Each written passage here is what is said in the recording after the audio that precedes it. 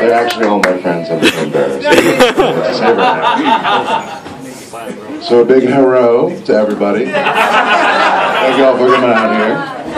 Oh, hello. So my name is Hakjin Kim. I am a South Korean born in the United States by 2 Korean parents. And, my goodness, you.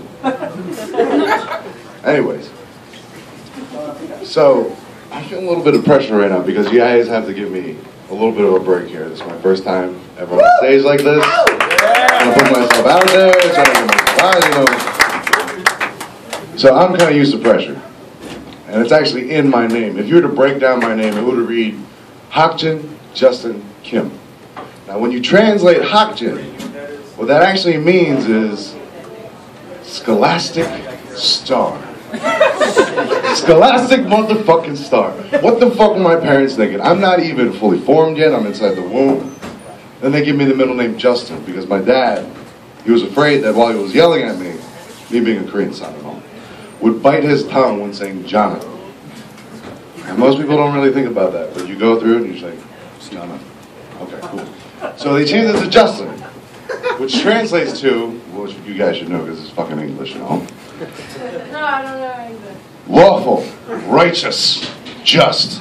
So basically what they're expecting is, on January 4th, the day that I was born, that I would, from a fetal position, pow, I object! Come out, just like a lawyer. But no, instead, under all that pressure, I dropped out, started doing drugs, started drinking a little bit. Woo! Yeah. Hey. Who else is lit right now? There you go. I'm really fucking lit right now. Love you. There you go. A lot of Asian love there. Anyways. Come on now. Don't make me break out that language shit on you, man. I swear to God. It will sound like pots and pans falling on the stairs for like 3 minutes if I do.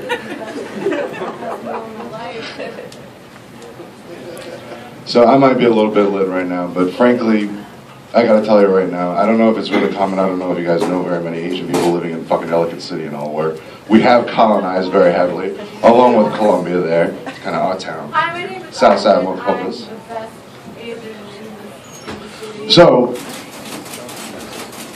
I love smoking marijuana. I'm pretty sure it's...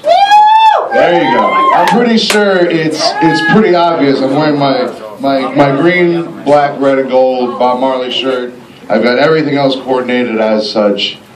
My eyes are small as shit right now. They're always small as shit. I see in 16:2, super widescreen, exactly what the 10 Commandments was shot in. Alright?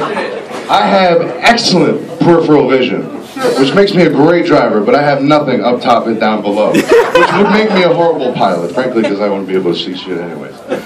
Anyways.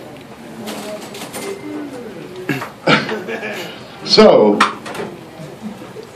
oh shit, fuck. Where the fuck am I? Bad pilot. Hold on, short-term memory issues right now.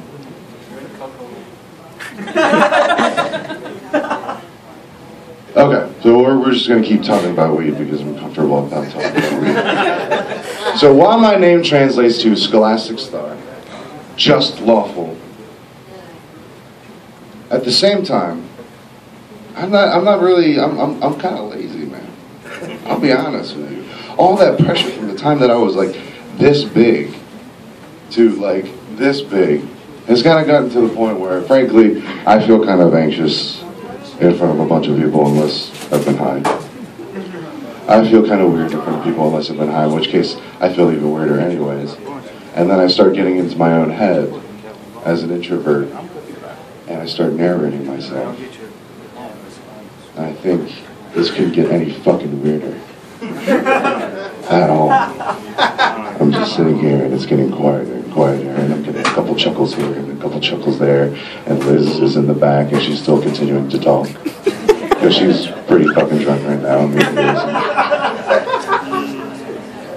And then I remember that one time that I spent $30 at a 7-Eleven. I only bought one pack of cigarettes. And this is kind of how it went. As David Attenborough. Here we have a prime example of the Asiatic stoner. More difficult to identify than the standard stoner, the Asiatic stoner conceals the level of highness it feels through smaller eyes. Now, the Asiatic stoner leaves his home for one of two reasons. To acquire Doritos, or to acquire more marijuana. Upon finding a very appropriate, well-appointed feeding ground, typically a 7-Eleven, he will proceed inside, survey his surrounding foraging grounds, and then commence to take roughly 2.5 hours to select exactly what he wants to munch upon. In the end, typically the Asiatic stoner will buy everything. One of everything. Along the entire aisle. Between the coffee and the Doritos. After upon filling upon his full stock of Doritos, will return home, engorge himself upon said Doritos, smoke more marijuana, and then attempt to play StarCraft or League of Legends, not realizing that he's not a very good Korean. And frankly, his actions per minute is probably down to about 10. Passing out in the middle of the match and never being accepted into any group, organization, or team.